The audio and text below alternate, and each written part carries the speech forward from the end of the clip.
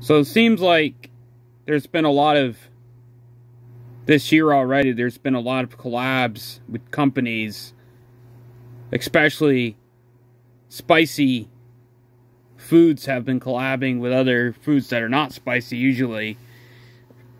Campbell SpaghettiOs and Frank's Red Hots are collabing with a Frank's Red Hot flavored SpaghettiOs, and these actually look really good.